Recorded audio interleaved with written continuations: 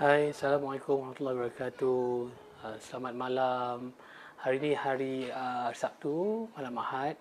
Terima kasih kerana bersama dengan saya. Kita hari ini cuma buat casual meet up.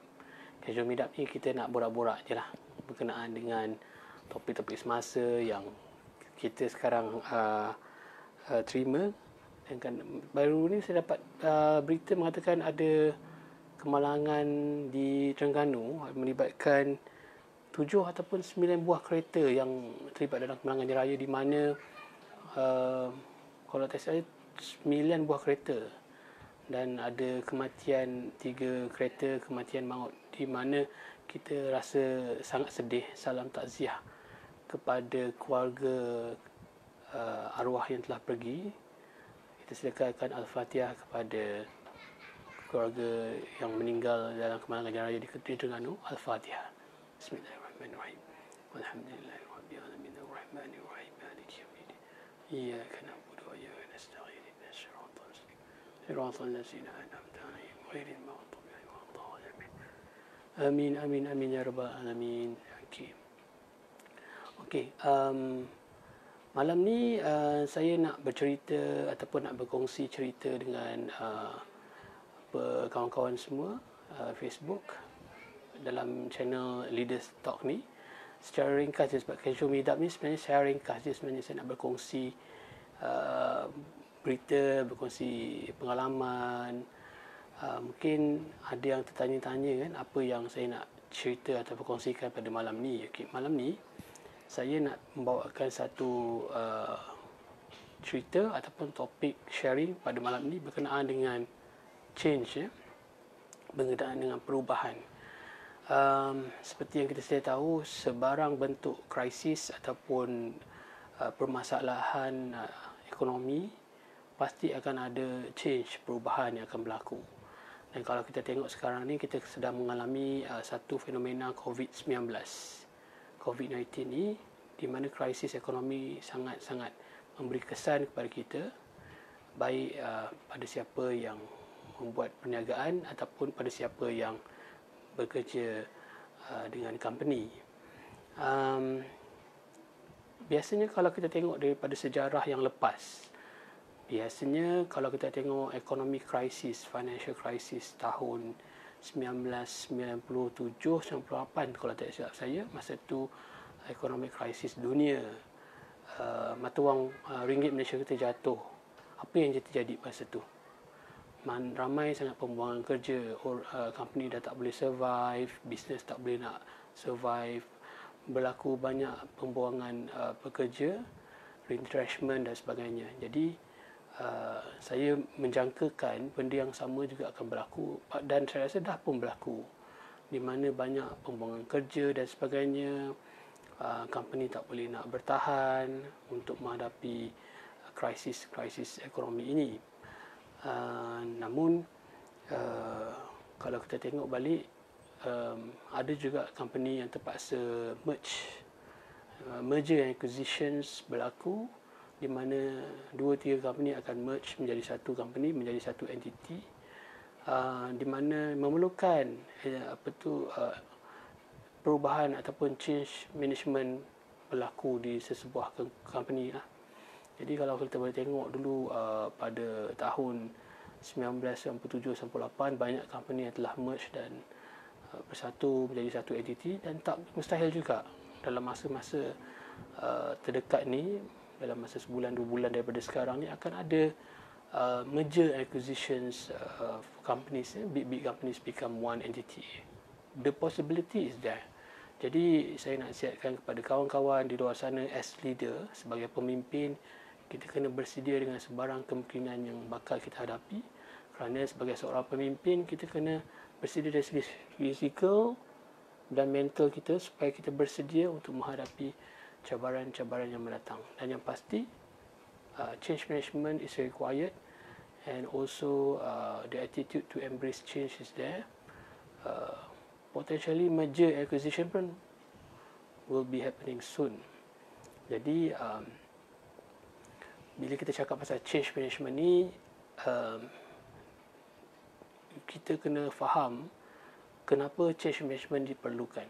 Kalau zaman masa financial crisis dulu, kita kena faham sebab benda ni dari segi speculation made by George Soros. Siapa nama dia? George Soros. Now crisis affected by COVID-19, virus from COVID-19 ni, kita kena faham the need for us to accept change and need to change our attitude and be ready mentally, physically kalau berlaku sebarang merger acquisitions lah. Jadi kalau kawan-kawan di luar sana ada juga, kalau kawan-kawan ada sebarang merger acquisitions, maybe bolehlah share dekat dalam live ni, berkongsikan sedikit pengalaman ataupun cerita supaya semua yang mendengar pada malam ini ataupun recorded version nanti ni akan mendapat manfaat, benefit bersama. First, macam saya bagi tahu, keperluan untuk kita understand the need for change lah. Kenapa kita perlukan change sekarang?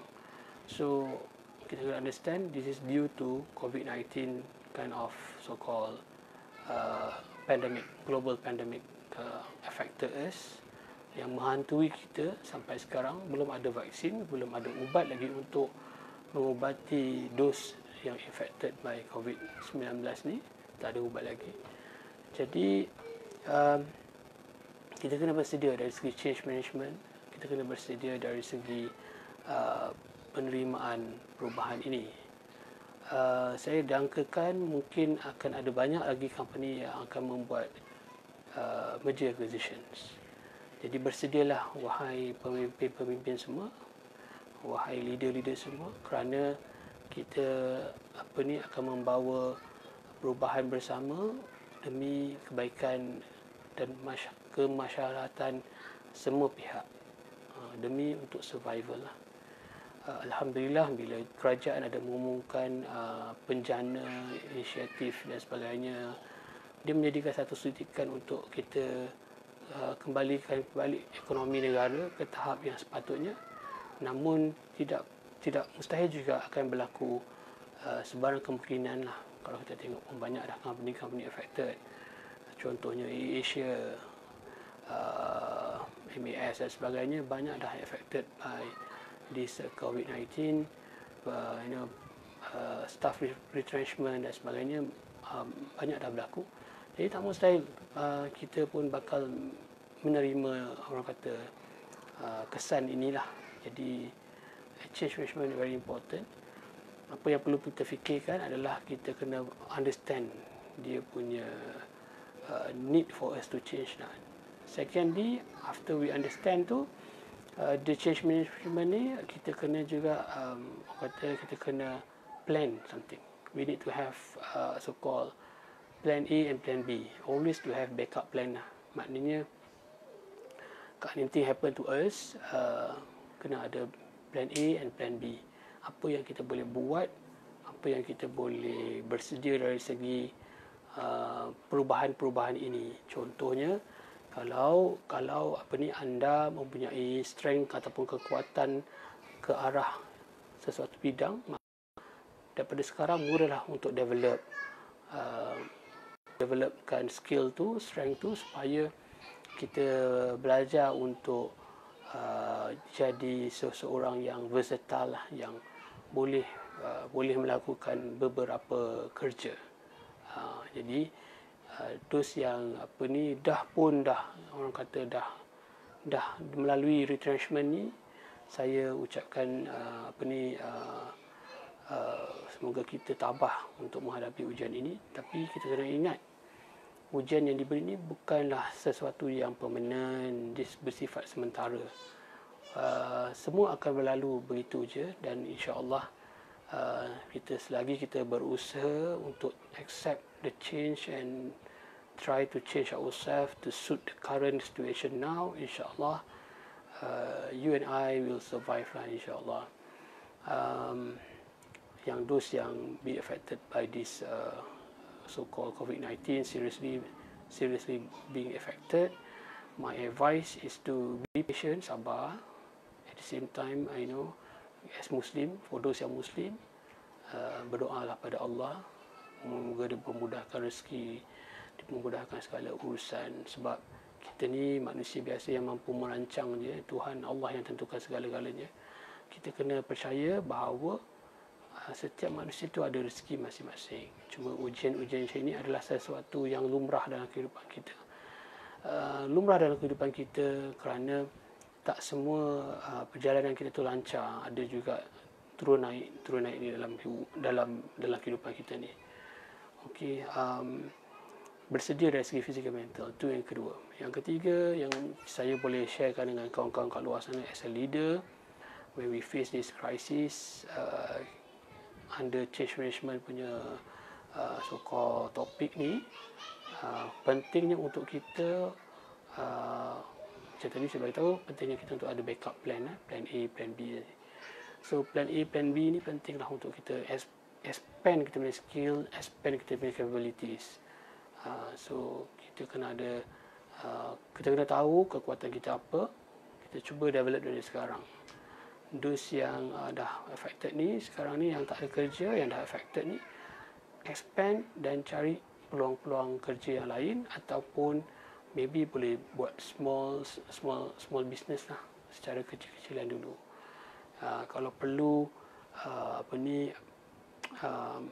bantuan daripada kerajaan disediakan bantuan penjana dan sebagainya kepada SMEs yang baru nak memulakan perniagaan, ataupun dah memulakan perniagaan dan dah affected dan bisnesnya, maka bolehlah gunakan platform-platform yang disediakan oleh pihak kerajaan.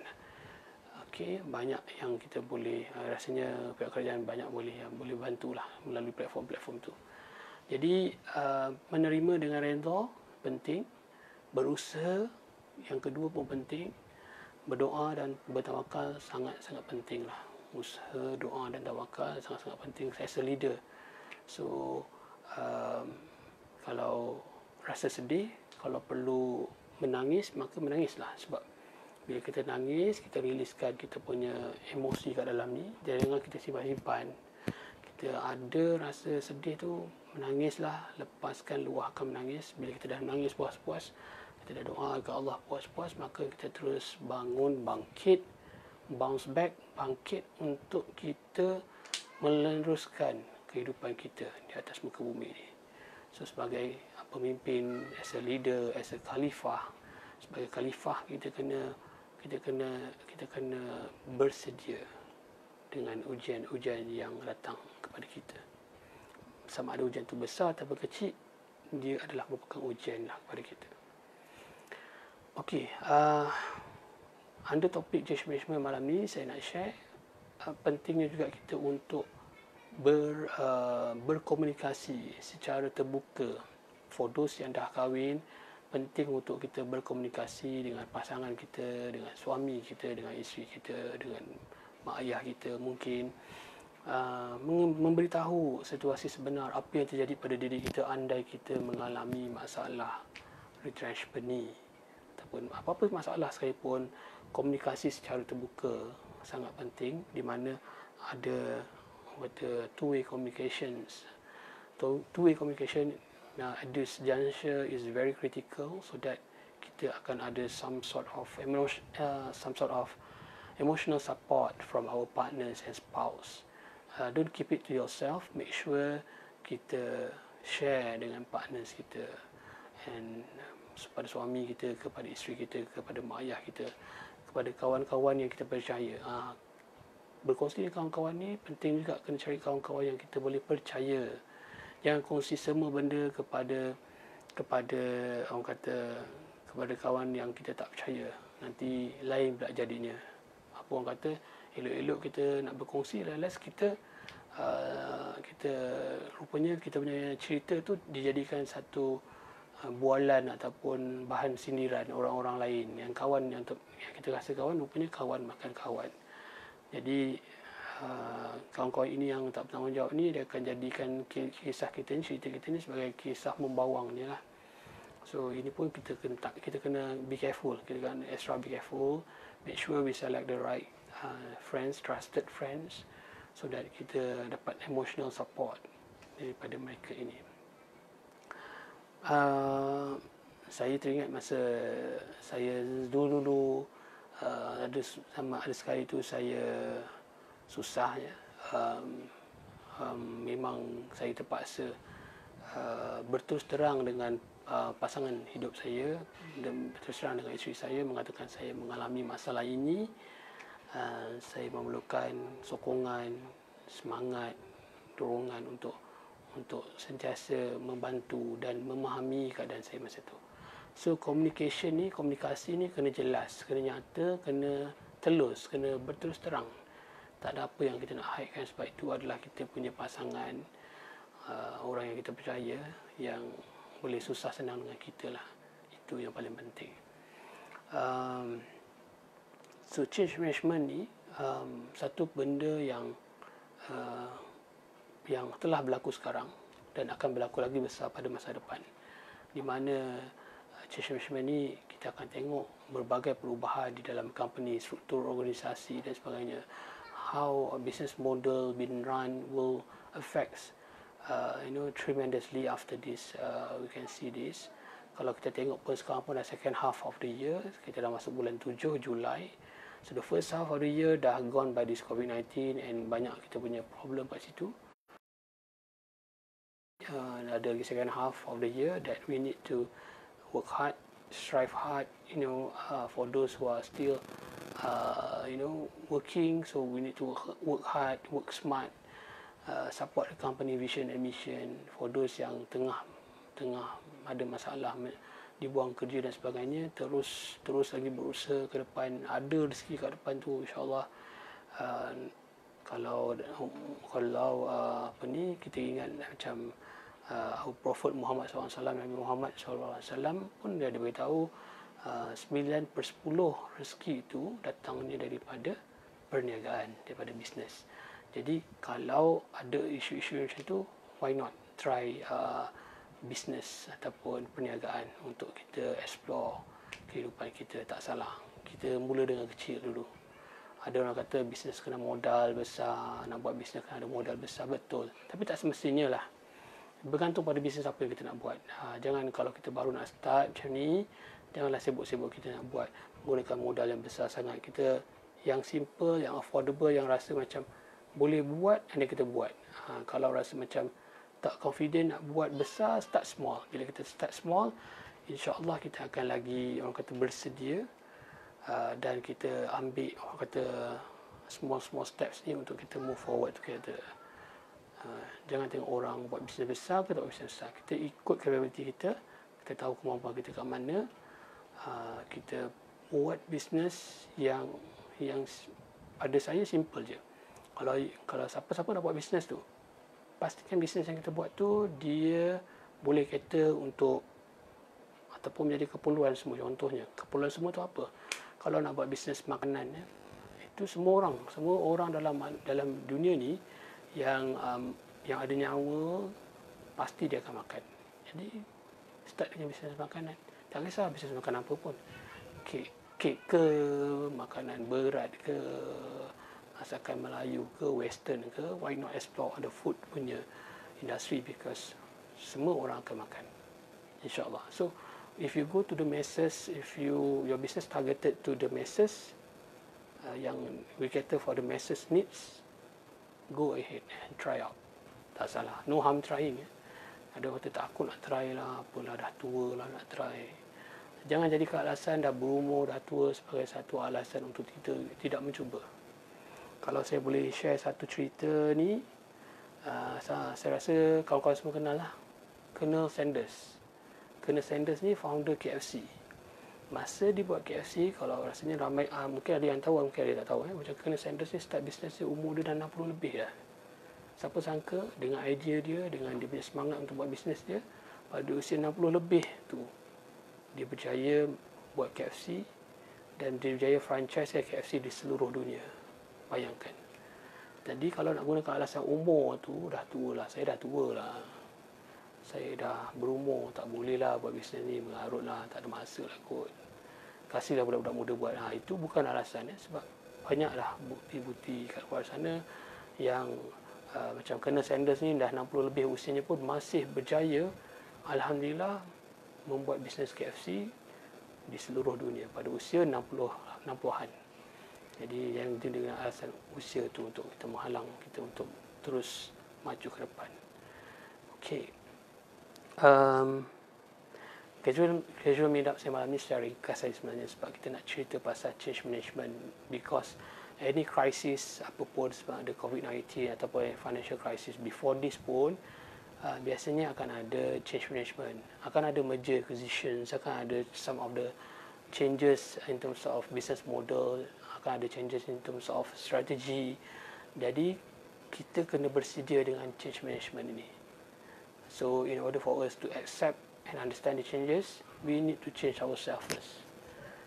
If we can change ourselves first, get our mentally and physically ready, then we can accept changes easily. Kalau mental kita pun tak boleh accept changes, physical kita pun tak boleh accept changes, maka susahlah kita untuk move forward. Jadi pesan saya casual meetup saya malam ni, saya nak just sharekan dengan tuan-tuan dan puan-puan dan kawan-kawan semua, pentingnya kita belajar untuk menerima perubahan ini secara redha dan ikhlas hati. Nak redha dan ikhlas ni susah betul, tapi kena belajar untuk redha dan ikhlaskan hati itu untuk menerima perubahan ini. Demi kebaikan kita bersama, demi kebaikan keluarga kita, demi kebaikan masyarakat kita, keluarga kita, saudara mara kita lah. Kita tak nak juga nanti orang kata menyusahkan orang lain pula, dah lah tak ada kerja contoh kan. Lepas tu tak nak kerja, tak nak buat niaga ke apa, tak nak cari kerja, give up. Lepas tu susahkan mak ayah, susahkan pasangan kita, susahkan saudara mara kita, susahkan kawan-kawan kita. Kita tak nak lah macam tu.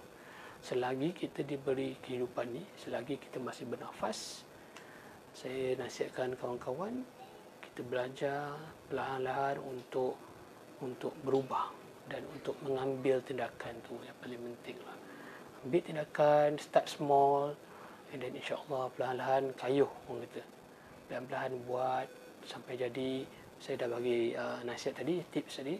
Buatlah bisnes yang boleh cater for the masses, macam bisnes makanan ke, ataupun apa lagi, kalau ikut Maslow punya hierarchy of needs tu, dia kata antara keperluan asas manusia ataupun basic needs manusia adalah food, beverages, shelters, rumah, clothing, pakaian dan sebagainya. Pakaian boleh buat bisnes pakaian, tak ada masalah. Cuma pakaian ni tak ramai orang buat sebab dia punya tu volume susah sikit lah, sebab volume orang macam orang dewasa nak pakaian ni biasa dia orang suka pergi shop dan suka cuba dan sebagainya, dia suka tengok daripada online kan. Tapi ada juga orang buat bisnes online pakaian ni. Boleh, kalau saya boleh cadangkan pada kawan-kawan, kalau nak buat bisnes pakaian, try buat clothing bisnes pakaian untuk baby. Biasanya kalau baby ni, mak ayah ni suka spend untuk anak-anak dia yang kecil-kecil ni, yang comel-comel tu. So kita kena tahu apa yang mak ayah suka atau apa yang parents suka, dan parents suka invest ataupun buy clothing, baby clothing ni, daripada beli untuk baju sendiri kan. Kadang-kadang dia suka untuk pakai apa yang baby supaya anak dia nampak comel, cantik. So kat situ boleh utilize dekat situ lah. So macam Maslow hierarchy of needs, apa lagi, pakaian, clothing, makanan, shelter. Kalau nak rumah pun, buat bisnes rumah. Kalau nak jadi agent pun, the right time untuk jadi agent, sebab manusia perlukan rumah untuk mereka hidup dan tinggal di bawah rumah yang selesa kan. Tapi kena ambil usaha sikit. Nak jadi agent, property agent ni kena usaha untuk ambil kelas, ambil license untuk jadi qualified property agent. Boleh pun satu orang kata perniagaan yang baik jugalah kalau nak buat. Boleh join ejen hartanah, property agent. Sekarang ni banyak, ramai juga nak cari ejen property ni. Tapi kesanggupan kita tu kena lebih lah. Kita pun kena ambil exam dan sebagainya untuk kita jadi qualified agent. Saya tak adalah promotekan agensi mana-mana pun, cuma based on my experience, based on my friend punya experience pun, dia cerita jugalah benda sikit-sikit pasal property ni. Saya pun faham jugalah maknanya masa economic downturn macam ni, biasanya property harga murah. Jadi for those yang nampak peluang ni, kita akan jadi property agent, and then go for those yang orang kata yang ada duit ni, customer yang ada duit ni, untuk beli rumah, sebab rumah tengah harga dia rendah. Jadi orang kata purchasing power tu tinggi untuk beli. Jadi kita kena pandai buat research, buat R&D. Kita tengok mana market yang orang kata ada purchasing power tinggi tu, pergi approach, and then insya-Allah betul cara dia, betul teknik dia, persuading punya skill betul, negotiation skill betul, convincing skill betul, confidence is there, insya-Allah akan close deal. Dan rasanya kalau tak siap saya kan, kalau jadi property agent dia, commission dia tinggi tau. Saya tak ingat dulu berapa persen, 2% ke 5% from the selling price. Katakanlah I think so lah, 2 to 5% based on selling price. Kalau selling price rumah tu 200,000, bayangkanlah 200,000 darab dengan katakan 5%. Berapa banyak dah? Dah berapa ribu dapat dah commission. Itu baru satu rumah jual. Tapi kalau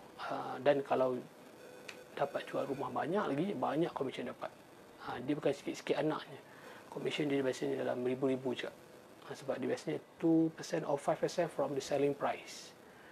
Jadi penting kita untuk mengambil peluang-peluang ni, untuk kita merebut peluang yang ada lah. Setiap masalah, setiap krisis tu ada peluang dia. Kalau orang yang positif, dia akan nampak every problem, dia akan nampak problem, sebenarnya itulah peluang yang kena rebut. Nampak problem ni, inilah peluang yang kita boleh rebut. Jadi jangan jadikan satu problem atau permasalahan itu sebagai satu batu penghalang kita. No. We need to change our mindset. Every problem, this is my opportunity. Every problem, this is my opportunity to I need to grab, untuk kita rebut. Itu nasihat saya lah. Jadi casual meetup saya tu cukup je lah. Maybe dalam setengah jam gitu. Sebab saya pun terpanggil nak buat sharing untuk change management ni, sebab ramai yang bertanya pada saya juga, Cik Mi macam mana nak buat kan. Jadi saya buat macam ni supaya anda semua boleh share video saya ni pada kawan-kawan yang lain. Mungkin kawan-kawan yang memerlukan nasihat macam ni, forwardkan ataupun sharekan video ni pada mereka supaya menjadi manfaat dan mereka nampak konsep tu sebenarnya. Sebab saya pun pernah melalui benda yang sama. InsyaAllah dengan pengalaman saya yang sikit ni, saya cuba berkongsi dengan anda-anda semua supaya saya pun rasa bersyukur lah, rasa berterima kasih, Alhamdulillah pada Allah. Pengalaman saya yang lepas mengajar saya lebih kuat, lebih maju, dan saya kongsikan pengalaman saya tu untuk untuk kebaikan bersama kita lah, insyaAllah. Semoga ada kebaikan di situ. Okey, saya rasa cukup saya punya casual meetup malam ni. Dan saya nak juga share minggu depan hari Sabtu pukul 9 malam kita ada leaders talk dengan kita punya tetamu jemputan. Kita akan menjemput Miss Jacqueline Juanis. Okay. Miss Jacqueline ni dia memang expert in, orang kata, in personal growth and personal effectiveness. So dijemput malam minggu depan, Sabtu malam Ahad 11 Julai pukul 9 malam dekat channel FB page Leaders Talk ni. We will talk about personal growth with Miss Jacqueline Juanis. So jangan lepaskan peluang itu, ambil kesempatan untuk share dengan kawan. Kita akan berdiskusi, sharing dengan Miss Jacqueline pasal personal growth and effectiveness. Okay, alright. Dan saya nak juga share malam ni pukul 9, tepat pukul 9, anda semua boleh tengok dekat FB page Gentleman's Code Magazine. Kita ada tetamu undangan lead by Encik Raja Nur Izzuddin, Bon Zainal, dan juga tak silap Resh Mono. Artis Resh Mono akan bersama dengan Gentleman's Code Magazine tepat pada malam ni pukul 9 malam. So those gentlemen out there and all ladies out there, if you want to know further about the program, about the FB Live with Gentleman's Code Magazine, so please join tonight, malam ni pukul 9 malam. InsyaAllah yang mana baik tu, ilmu yang baik tu kita kongsi bersama through sharing ni, kita kongsi yang bersama-sama. InsyaAllah dapat manfaat semua. Okay, dengan itu saya minta maaf kalau ada terlanjur kata, terkasar bahasa, terlanjur bicara, saya mohon maaf. InsyaAllah kita akan bertemu dalam kita punya Leaders Talk minggu depan, hari Sabtu malam Ahad pukul 9 dengan tetamu saya, Miss Jacqueline Juanis. We will talk about personal growth and effectiveness. Okay, so with that, thank you so much. Selamat bermalam minggu. Kita jaga kita, penting. Jangan lupa pakai mask dan sebagainya. Jaga SOP. InsyaAllah kita akan terpelihara daripada COVID-19. InsyaAllah. Okay, with that, thank you so much. Assalamualaikum warahmatullahi wabarakatuh. Bye-bye.